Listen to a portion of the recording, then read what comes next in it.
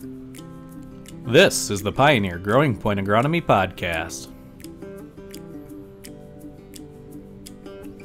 Welcome to the podcast that talks everything agronomy and only agronomy, tackling current agronomy topics, management strategies, and covering topics generated from our listeners.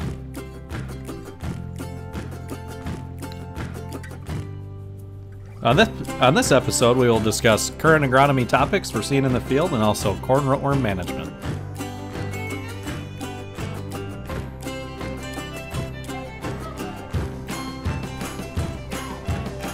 And now your hosts, DuPont Pioneer field agronomists Josh Shofner and Brian Buck.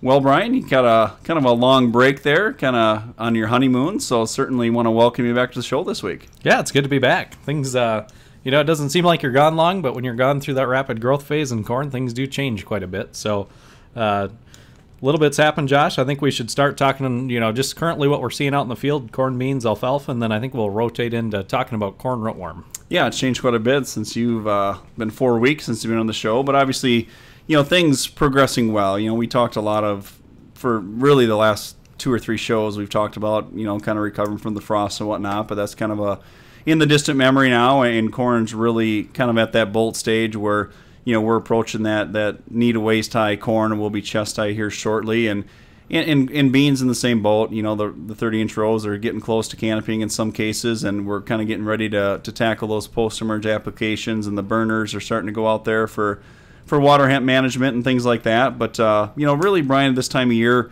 at least from a corn standpoint, I really start thinking about corn rootworm. Yeah, and, so I think around, corn rootworm, the hatch takes place. I think it started taking place, around 2 to 3 weeks ago. Around that 500 to 600 GDU point is really when you start seeing a lot of the hatch. And I know you were out digging this morning and you were able to find some larvae that were actually probably a bit bigger than I would expect to see them. But, we have had a lot of heat since March, and sometimes we forget that after we frosted the corn off, it set it back just a little bit, maybe from a height standpoint or, progression. So the rootworm are out there, the hatch is taking place, and if you start digging, you can start to find some pressure. Yeah, certainly this is just a great time when you're out walking your fields. The corn's not terribly big, it's not pollinating. It's a good time to dig plants up and really take a look at, how are your roots developing and things like that. But as you said, Brian, sometimes we forget, we have collected quite a few heat units, but the one thing about corn rootworm is they don't care about planting date. You're going back to when you started collecting heat units where, in this case, maybe late March we were collecting heat units, and certainly, the frost set the corn back, 7 to 10 days, but certainly, it was just 1 or 2 cold nights and didn't slow down the development. So yeah, out digging larvae today. I anticipated that I would find active larvae. I was maybe a little surprised at the size of some of the larvae already. They're pretty developed and certainly probably entering the max feeding stage as we speak right now. Yeah, so entering that max feeding stage, the best thing you can go out and do, like we said, is dig roots now, and you're really looking for the larvae, maybe some feeding scars. And as the season progresses, it's good to earmark if you do go into a field and see quite a bit. Go out and dig them again to see how much damage they did do and how much pressure you have. Josh, when you start really looking at corn rootworm management, say you have a big problem, what can you do right now? Not a lot, is there?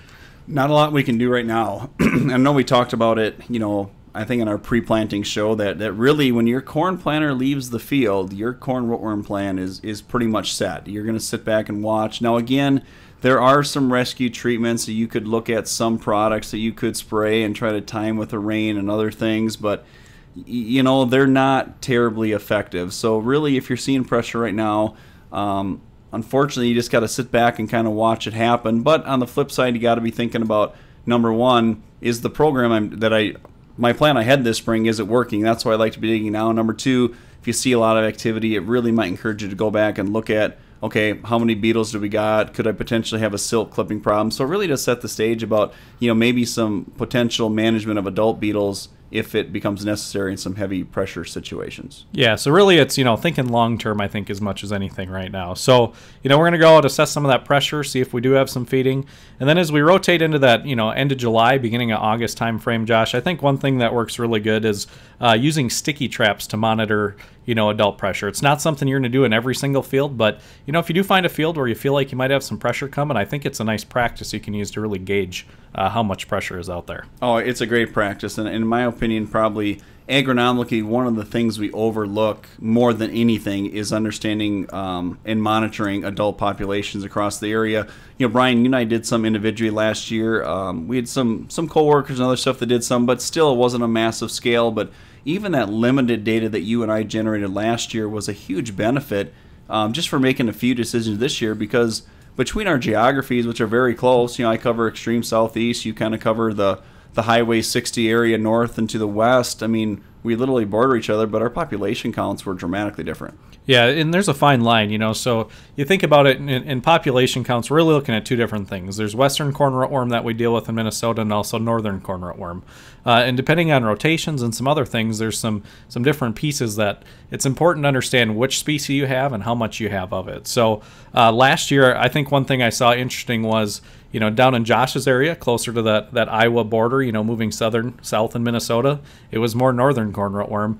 And moving north, I saw more western corn rootworm. And Josh, when you think about that, what's significant about that overall? Well, it's backwards in my opinion. The first thing you think about is we should have more northerns to the north and more westerns to the south. So, obviously it was backwards, but Brian, it was very clear of what happened. And it just was boiling back to the extremely harsh winter we had a couple years ago coming. I think it was the winter of 2012 and 13, where we had kind of that polar vortex became the term of that winter. And down in my district, we didn't establish snow cover very early, where you did establish some snow cover. But, down in my area, extreme southeast Minnesota, we had water lines frozen 6 feet underground. And, some of the shop water didn't thaw out till June, where it was just so cold. But, westerns not being very nearly as hardy to that cold as northerns, my western population just got devastated. And it was a huge thing because in 2012, my western population was out of control.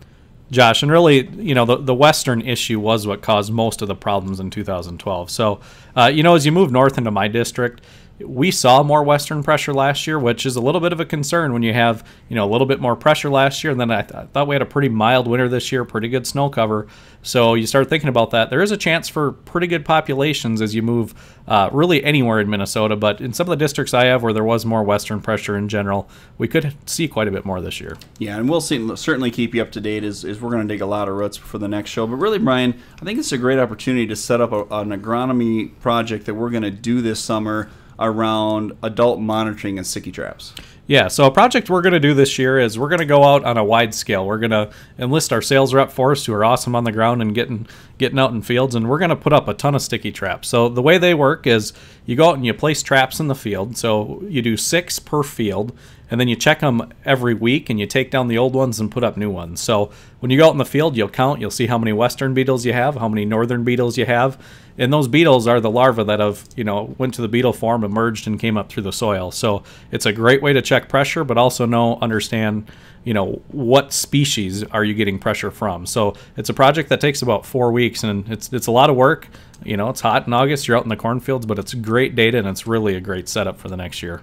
And really the value that we'll have from this for the growers that participate and let us do this, and, Brian, when we get out in the winter and talk about our crop shops, is the only way you can predict pressure the next year is by monitoring adults. If I think back to 2012, where in my district in southern Minnesota, we had some devastating damage, in some cases literally crop failure because of corn rootworm, but all those signs were there the year before in 2011. So if you were out walking fields in summer 2011, all the signs were there. The problem is nobody walks the fields and looks for corn rootworm adult beetles, Brian. So in most cases, when I talk to our growers in the winter, I ask every grower I talk to all winter long, how many you scout for rootworm beetles? And out of the 800, 900, or 1,000 growers, whatever it is I've talked to about corn rootworm, I've had one hand so far. Nobody does it, and it is the only way you can understand what to do next year. And that's an expensive decision, Brian. I mean, rootworm control is expensive, but in some cases we're making some cutbacks to save a little bit here. If you don't know what your pressure is, you really just can't make a decision on what to do. Yeah, and depending on rotation, there's 2 different things we're looking at. If you're historic corn and you're going back to corn, are those western populations growing enough where, maybe you should layer an insecticide with that trait. And the other piece is if it's corn on beans and you're in an area with extended diapause, which is the northern corn rootworm beetle or species, that's something you need to monitor too and say, hey, this is expanding. We've seen it quite a bit. We need to use a trait corn on beans or corn, in that situation also. Or when we find those heavy pressures, I know, Brian, you had a couple of fields last year that had heavy, root feeding. also had some high beetle, counts as when the adults emerged. And it was a situation where we rotated out, which is one of the best things we can do. I think they switched over to alfalfa. And again, in some cases, knowing those heavy pressure fields where, maybe you just had one or two fields that were high pressure or pocket, and those are some prime ways to maybe adjust your rotation to get those under control. Because still, rotation is your best control method to break those cycles. Yep. So Brian, we're going to tweet out a lot of information as we're looking at larvae, I'd say, the next couple weeks, and we'll tweet out some adult stuff, and we'll have a great summary put together here for our kind of fall agronomy book that we put together and at Winter Crop Shops. But certainly, if people are looking for updates, best way to find us on Twitter, Brian, your handle? At FarmerBuck1. And I am at Josh Shofner. Brian, where's a good way to find our podcast? If you go to YouTube and search our names and Pioneer, they should all populate right up beneath it, and you can see, the current episode, but also get back into the historic ones we've had in the past. You bet. We're just in the process of launching a new website that Pioneer is working on to house these. You'll probably start seeing some links come to that. It's just a really great website with maybe a little bit easier way to find those podcasts and also get those to play back for you. So stay tuned for that. We'll be tweeting that out and give you updates for that new website as well. Well, Brian, that is a wrap for this week's podcast. This podcast is recorded from the Agronomy Bunker Studio in Zumbrota, Minnesota. It is produced by Brian Buck and Josh Shofner. This is a bi-weekly podcast. Thanks for listening, and be sure to tune in next time.